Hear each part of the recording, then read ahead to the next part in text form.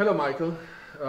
It's great to sit here with you in Frankfurt, and good to have you here over all the way coming from USA to Germany and helping us to discuss some health issues and what you think about environmental medicine and food supplements.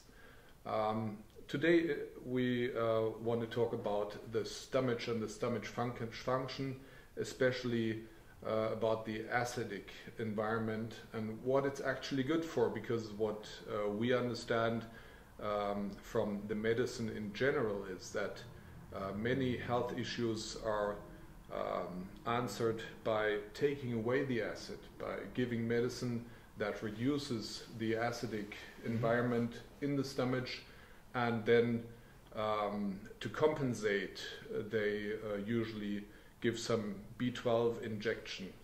What do you think? Is that enough to help people to become healthy if they have conditions that can be very severe? We hear so much about overacidity, but 4 times as many people suffer from low acid output as they suffer from high acid output. And even though the drugs, mainly we're talking about acid blocking drugs, even though they relieve the symptoms, they create a long list of side effects. These drugs are associated with all sorts of adverse effects, increased risks of infections, not just gastrointestinal infections, but also things like pneumonia. They're associated with increased risk for fractures, increased risk for heart disease and strokes, Alzheimer's disease, multiple nutrient deficiencies. So these drugs, at least in the United States, are really coming under fire because they're a classic example of a drug suppressing the symptoms but causing so many problems because of the side effects that they produce. It's totally an irrational approach to digestive dysfunction.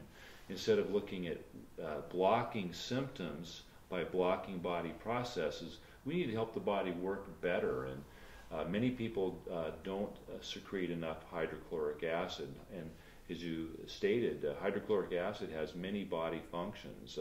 It really is important to have an acidic environment in the stomach. We want to protect ourselves from microorganisms that may be in our food, and the acidic environment is very important in that. And also the cells that produce the acid produce other factors that help with digestion. You mentioned B12, an intrinsic factor, and these are very important aspects of digestion. When we eat food, the body's response is to secrete hydrochloric acid, and in that environment we're also secreting enzymes that are important for breaking down that food. If we're not secreting enough hydrochloric acid, it really is a block to the whole digestive process. It's a big domino to get moving. Digestion, the big importance of that hydrochloric acid. And if we don't have it, it just pretty much halts all digestion, and that creates symptoms.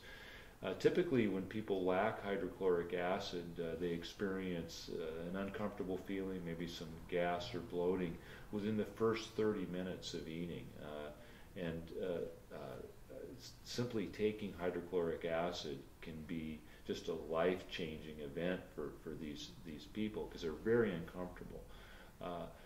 We see low levels of acid output in a lot of different health conditions, mainly autoimmune diseases, things like rheumatoid arthritis and lupus and ankylosing spondylitis and thyroid disorders and vitiligo. They're all associated with low output of stomach acid. It may be a factor in the development of those conditions, and I'm not saying that taking hydrochloric acid would help those conditions, but it will help restore the right amount of acid in that stomach and allow us to digest the food better. And maybe some of those conditions can be improved through better digestion. I said it on previous videos, all health begins in the gut. That was a famous quote from Hippocrates. And if we're not digesting our food, it can lead to other conditions. So we know that lack of hydrochloric acid occurs quite frequently as we age. Many people have been able to eat certain foods and never have any problems, or they all of a sudden have a bunch of digestive issues as they've gotten older. It's usually a result of lack of secretion of hydrochloric acid or other digestive factors, particularly digestive enzymes. It doesn't make any sense to further block digestion by taking an acid-blocking drug. What makes sense is giving the body the tools it needs to digest the food and be healthy. So you were talking about acid to take it to the food whilst taking the meal. From my understanding, it sounds quite critical to take acid. Will it not burn something in me or harm me? What form of acid? Is it a capsule? Is it a tablet? What would you suggest to have it in a secure way, in a safe way? Yeah, either tablets or capsules. And our stomach lining is very tough. The acid is extremely strong, pH of 1 to 4. That's a very strong acid. So how does the body protect itself from that? Well, it has a mucin layer. Sometimes that mucin layer can break down, and we can utilize some dietary supplements and foods to help rebuild that. With hydrochloric acid supplementation, there's kind of a dose effect. For some people, when they take hydrochloric acid, it may cause a warm sensation or even a burning sensation. If that happens, then they either don't need it, or they may need to build up their stomach lining so that it can handle what they are needing. We can use that feedback to kind of gauge what the right dosage is for people. Most hydrochloric acid supplements provide about 600 milligrams of HCl as betaine HCl.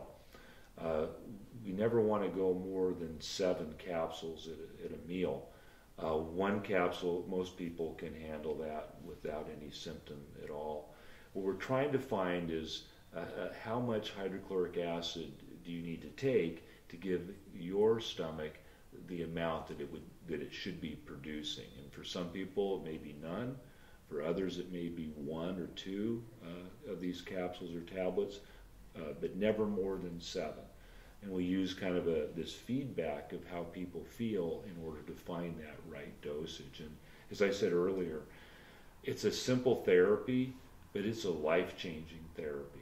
Again, one of the key indicators of if you need hydrochloric acid is if you feel uncomfortable after eating within the first 30 minutes, or you have a lot of gas or bloating. I also look at the fingernails. The nails are primarily composed of protein and minerals. We need hydrochloric acid to digest protein. We need hydrochloric acid to ionize the minerals so that they can be absorbed. So if someone has weak, peeling, or cracked fingernails, that's often a sign of a lack of hydrochloric acid. That's interesting. Yeah. And is it, in your therapies, is it an either or HCl versus enzymes? Or is the HCl actually to break down the proteins, and then we have the enzymes to utilize them and to break the other food ingredients? What is your suggestion? Yeah, some people need hydrochloric acid, some people need digestive enzymes, some people need both.